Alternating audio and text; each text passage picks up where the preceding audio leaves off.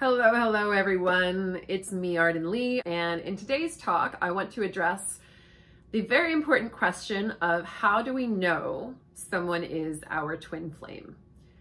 I asked this question a great deal at the start of my own initiation, and indeed I've remained in very deep inquiry with it all throughout the entirety of my path.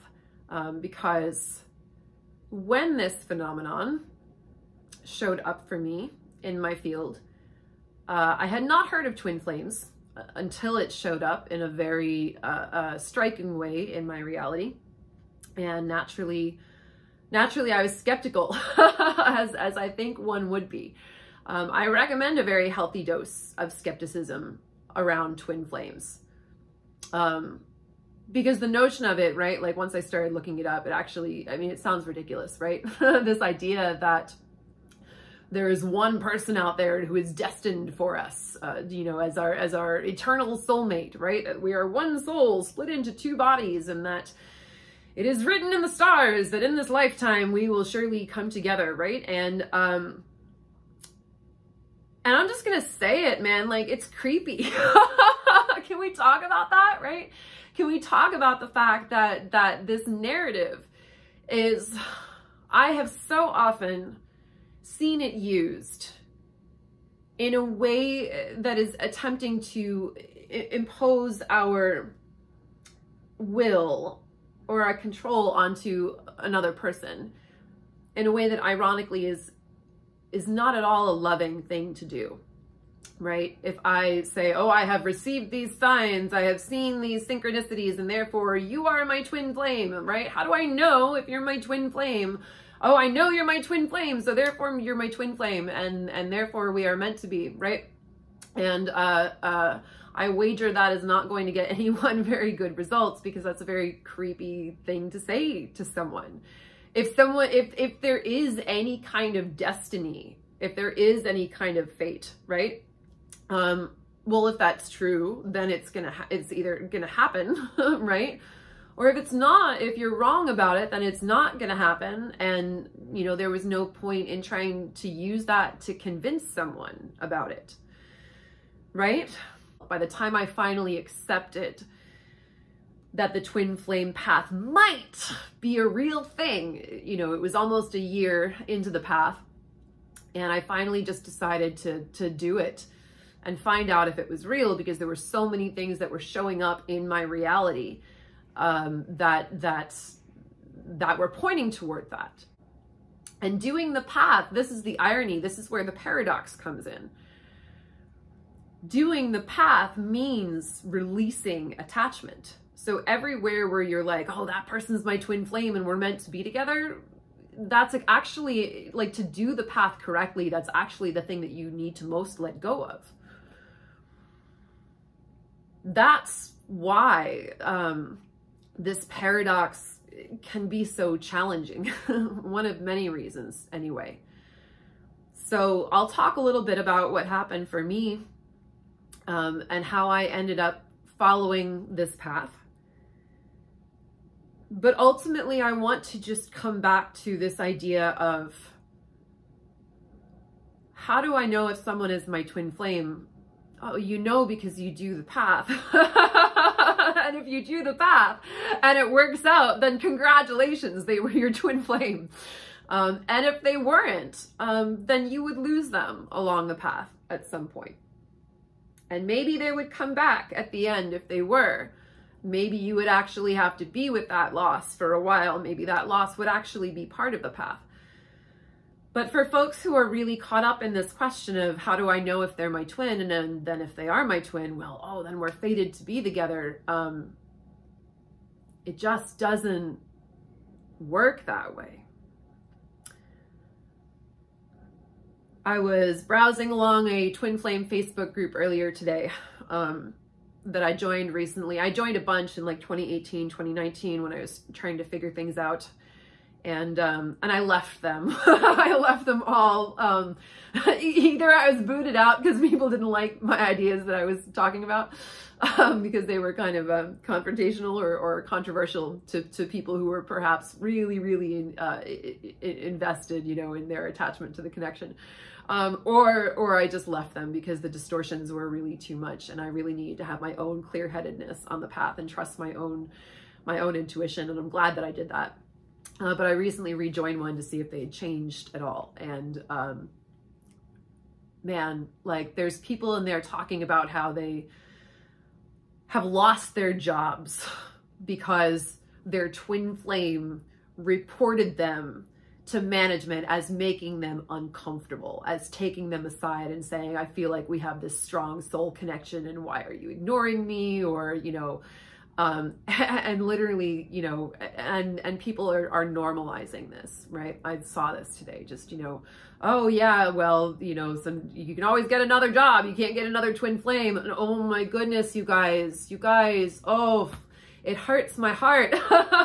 It hurts my heart because, of course, the paradox of the twin flame path is that it is only when we are able to release our twin flame, to say, no, you know what, actually I can find a love connection out there that is just as good or maybe even better, that's at the very least suits my needs in this moment. It is only when we're able to do that that we can actually come from a place of true detachment and allowing our twin flame to either choose us out of their free will or not. So, whew, I really want to stress that codependence, which is a pattern that I have had in my own past, so I'm very, very familiar with it. Codependence will make us feel like abandonment is tantamount to death, right? That rejection, that not being loved by the object of our affection is the worst thing that can happen. And what will happen then is that our minds will conjure scenarios in which we are not being rejected in order to self-soothe us, in order to tell us the things that we want to hear. And I think for me, I was so wary of that already because I was codependent, and I did want to hear only what I wanted to hear. And so to combat that for the longest time, I became a pickup artist where I could actually learn to calibrate myself in the moment and pick up feedback, right? Pick up those IOIs, those indicators of interest, right? To know whether someone was actually into me or not, right? And that actually wasn't the right path either, because then I was constantly like monitoring, you know, I wasn't able to just be free and in the present. I was just constantly like, do they like me? Do they like me? Do they like me? Right? But at the very least, I knew, like, at least I'm trying to take realistic feedback and not impose an idea on someone, right? When the twin flame path showed up for me, I was like, good Lord, this is why I got into pickup to begin with, because I didn't want to be this person. I didn't want to be this person who was like, oh, I think you and I are destined to be together. Because it's creepy. It's so much, you know, when I speak up about the twin flame path, I'm so aware that I'm speaking out with so much stigma that is in the field around this path. And understandably so, right?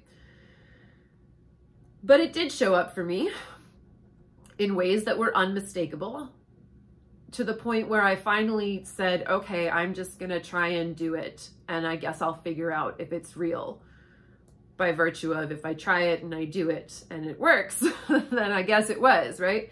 And the way that you do it, the way that you make it work is by releasing attachment, giving yourself anything that you want to get from your twin flame that they're not giving you, because it is only when you are in the wholeness of something, it's only when you are in the having of something that you can also attract it from without, right?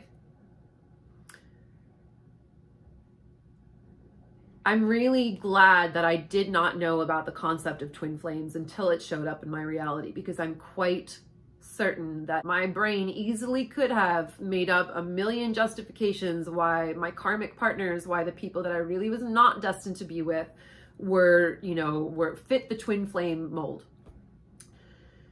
And so the point is, there's really only one way to know, and that's just by doing it. And the worst case scenario is that if they are not your twin flame, well, then you have made some steps along the path to wholeness anyway. You have given yourself some things that you wanted from another person that they weren't willing to give you. And now you have added to your personal growth. You have added to your wholeness. You have managed to see a place of lack or scarcity within you that you thought you could get fulfilled through another person, and you've managed to give it to yourself. And congratulations, right? That is always a healthy thing to do, whether someone is your twin flame or not. Whenever I encounter a situation and I want something from someone that they don't want to give me, when I notice that they don't want to give it to me, then I know that the smartest thing for me to do is to detach from my idea that I have to get it from this person in particular, and then allow the universe to bring it to me from wherever it wants to come from. That is the essence of the twin flame path. I will say that the notable characteristics that stood out to me as to why I was on the twin flame path in the first place was stuff I've talked about in other videos, specifically polarity, right? You can see yourself mirrored in this other person, and not just in the sense of like, oh, everyone's your mirror, everyone's always teaching you about yourself. Yes, that might be true, but in this sense, I actually mean like in a almost geometric sense, that however much your expression is to one polarity, the other person will mirror you in that. It will be, so if you're looking at things like attachment styles, right? Anxious and avoidant attachment will mirror one another. Trauma responses such as hyperarousal and desensitization, right brain, left brain, masculine, feminine, all of these wonderful, delicious pairs of opposites that we have, those will show up. And in my case, I noticed those polarities between me and the person who catalyzed this path in me literally within 24 hours of meeting. And it was a full month later before I would even learn about the concept of twin flames. But immediately I recognized like, oh, this is so interesting. Me and this person, it's like we're the same, but opposite. Like where they go this way, I go this way. And you know, that we could almost measure ourselves by seeing the distance that the other person is from that 0 point of balance, right? So, so that, and also, you know, the fact that signs and synchronicities will start showing up in your reality far beyond, you know, just, oh, I looked at the clock and I saw 11:11. Things that you did not think were possible, things that magic will start working in ways that will utterly confound your idea of what reality could be, right? At least that was in my case what happened, to the point where things were really, really undeniable. And importantly, a lot of my own patterns started showing up for me organically. A lot of the places where I was using misguided strategies and coping mechanisms in order to try and get what I wanted out of relationship, those were made very clear to me right away. Sometimes just by thinking another logical few steps and just having a thought occur in my mind. Sometimes by seeing the reaction from the person in the twin flame dynamic with me and realizing that the strategy that I was using was not actually helpful in that situation. But regardless, it was unique in that no other relationship had brought those things up for me before in that strong of a capacity. But the most important one is if you do the path and you bring yourself into balance and you harmonize your polarities and you achieve wholeness within yourself and fulfillment, whether that person shows up for you at that point, that should really be the key indicator of whether they are your twin flame or not. To ask that at the beginning of the journey, we want to just have a lightness around these things. We want to be able to say, I'm going on this path. I don't know where it's going to lead me. I'm going to trust in the universe to guide me. I'm going to be ruthlessly discerning with the standards that I set for the signs that show up for me, because I don't want my confirmation bias to take over and allow me to delude myself into a path that actually is not meant for me. And more I'm going to focus on my own healing and my own wholeness. And that's why it makes me really sad when I hear people say like, oh, you can always get another job, you can't get another twin flame. Because it's actually things like finding our purpose and finding equilibrium and balance in our lives, and doing work that hopefully fulfills us, and creating stability in our lives, and allowing ourselves to be fully expressed and living our best life possible, that is the thing that attracts our twin. And I'm not saying like our purpose is you know, I'm not in that capitalistic paradigm of like our purpose is our productivity, right? Please don't mistake it for that. But we do want to be aligned with living our highest purpose, our full expression, because that is the point at which we are going to attract our twin. Cloying or grasping at our twin is not going to help us, when what we really need is detachment, unconditional love, and allowing a person to show up for us out of their full agency and their own choice. And asking, is this person my twin? I understand, because I was there and I wanted to know if the path was real, but ultimately what served me was the attitude and the belief of saying, I'm going to try this. I'm going to see if this path is real, because if it is, then I won't need to know or convince anyone. I'll just need to do the work, and everything else will fall into place. And from this vantage point where I stand now, that is still my staunch recommendation. So how do you know if someone is your twin flame? You know, because if you do the work, they will show up.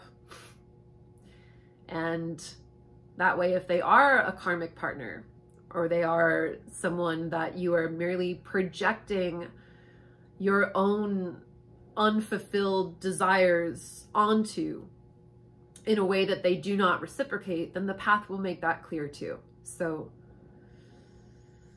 you come into wholeness and you see who meets you there. And I really think that's the only way to do it. Thank you guys for listening. And if you're on this path, good luck. You have my sincere best wishes, because it is certainly challenging.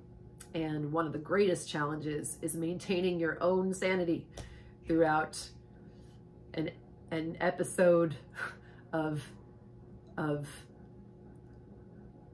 remarkable spiritual crisis. And anyone who's able to stay grounded through that, my hat goes off to you. Thank you guys. I'll see you next time.